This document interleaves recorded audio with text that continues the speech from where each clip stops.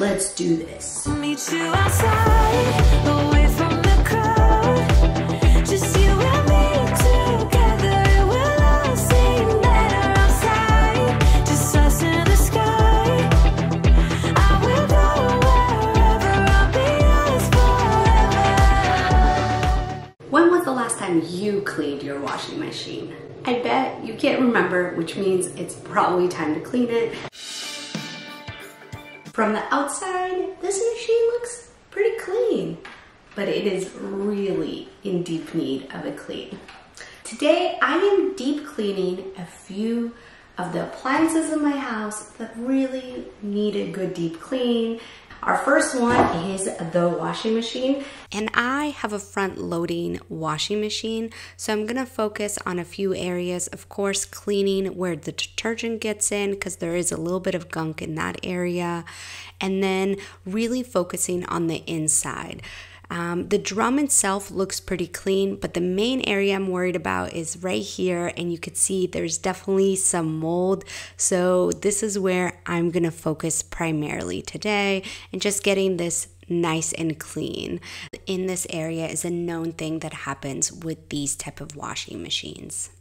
I'm going to be using this dish soap and vinegar solution as my primary cleaning agent, and I'll start by cleaning the detergent dispensers.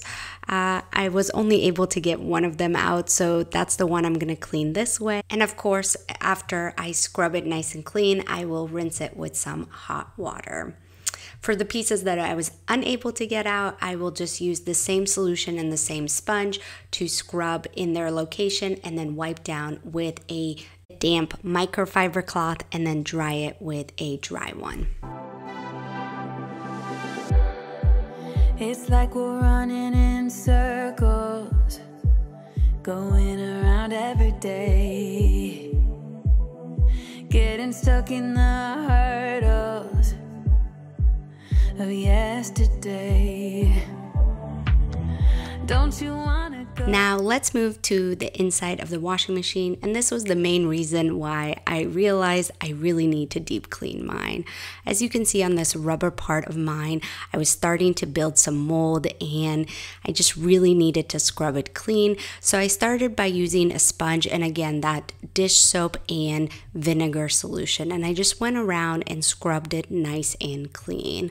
I will say the condition of mine was that the sponge was not enough, so then I had to move on to a toothbrush, and I ended up actually also using Q-tips to get really in there to get all that stuff out. Away from the fray, let's not get stuck in our worries, we'll make our own way. Won't you come outside? But at the end, I was really impressed with how much of that stuff I got out. Leave a comment down below if you actually knew what this area was for, because I did not. Anyway, this is a part of your washing machine that you should be emptying out pretty regularly. As you can see, there's a hose here that has extra water, and so you definitely want to drain this. Again, haven't done it in a while, which is why there's so much in mine. And then there's a little filter as well, and you'll go ahead and take that out. This is where some extra things can get stuck in, so like coins or other items like that. Mine mostly just had gunk on it, and inside also had gunk. So I gave the inside a nice scrub through, and then I also made sure to just wash the actual filter. Where the sunflowers bloom, breathe in the air, look up to the moon. I'll meet you outside, away from the crowd, just you and me together, it will all seem better outside, just us in the sky. I will go wherever, I'll be yours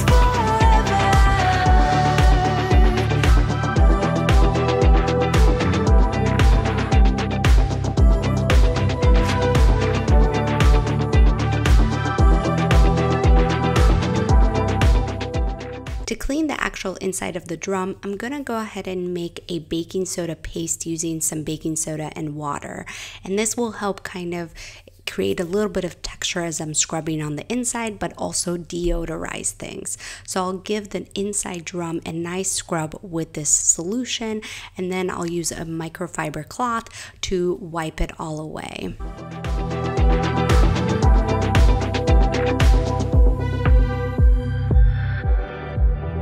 Are we part of this circus? And finally, I'm gonna give the outside of the washing machine a nice wipe down with a multi-surface cleaner. But I can't relate. Do our actions even matter? Now that we've cleaned it inside and out, the last step is I am gonna put it on the tub cycle clean with one of these tablets and let it run. After going through this whole process, I will definitely be cleaning my washing machine at least monthly. In regards to maintaining it, you definitely want to keep it nice and dry. So I periodically would use a microfiber cloth to clean the door and the drum. I will make sure to be so much more diligent about it and really get in between the places, and then always never like lock it all the way. It actually has an ability to close it part of the way, and that's what I'm gonna do from now on, and hopefully it will not get nearly as disgusting as it was today. You may run your dishwasher every single night. When was the last time you cleaned it? First things first, we gotta empty it. At least now I'm feeling better. I know I'm here to stay. Won't you come outside where the sun... Okay, let's see what we're starting out with. At a first glance, I think the dishwasher looks pretty good, but as you can see on the sides, there's definitely some gunk starting to build up, and there is food on that filter, so I'm sure there's stuff waiting for me there. We'll start by taking everything out of the dishwasher, which is always a struggle. Go ahead and leave this video a thumbs up if you struggle with the same thing. Anyway, using our favorite solution, we'll go ahead and wash each of these pieces, really focusing on the areas on the sides where it touches the railing. I've noticed that's where a lot of the buildup occurs. And of course, rinsing it with some hot water. Feels like a heavy burden, but I can't relate. Do our actions even matter? Or is this our fate? At least now I'm feeling better. I know I'm here to stay. Won't you come outside where the sunflowers bloom? Breathe in the air. Look up to the moon. I'll meet you outside, away from the crowd. Just you and me together.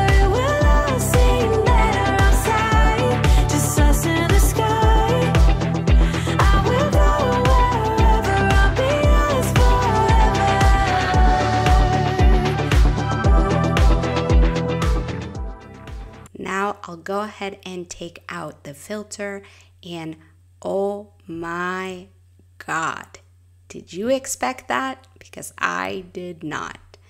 I also made sure that there was nothing stuck inside, but after some Google searching, it turns out that it is normal for some water to stay in here, so I just left that as is. Anyway, I'm gonna go ahead and scrub the inside of my dishwasher first, and for this part, I am using that baking soda solution just to kind of make it nice and clean and also deodorized. And for all those spots that are really hard to clean, I pull out my handy dandy toothbrush. Do you see this area? It is so gross. I cannot believe I'm actually showing it to you. Getting stuck in the hurdles of yesterday.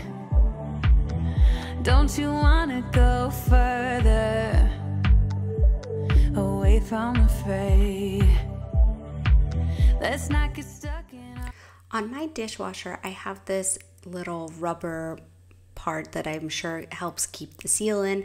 And I noticed it actually came out pretty easily and I was able to put it back in easily. So I did take that out and start cleaning it, and inside was of course gross, so I pulled out some of my favorite Q-tips to really make sure I get nice and in there. I did do it in 2 parts. I did one side first, put that back inside, and then I did the other side. We'll make our own way. Won't you come outside where the sunflowers bloom? Breathe in the... And just as I thought I was done cleaning, I turned this thing over and noticed all of that. Outside, away from the crowd, just you and me together, it will all seem better outside, just us in the sky. I will go wherever, I'll be yours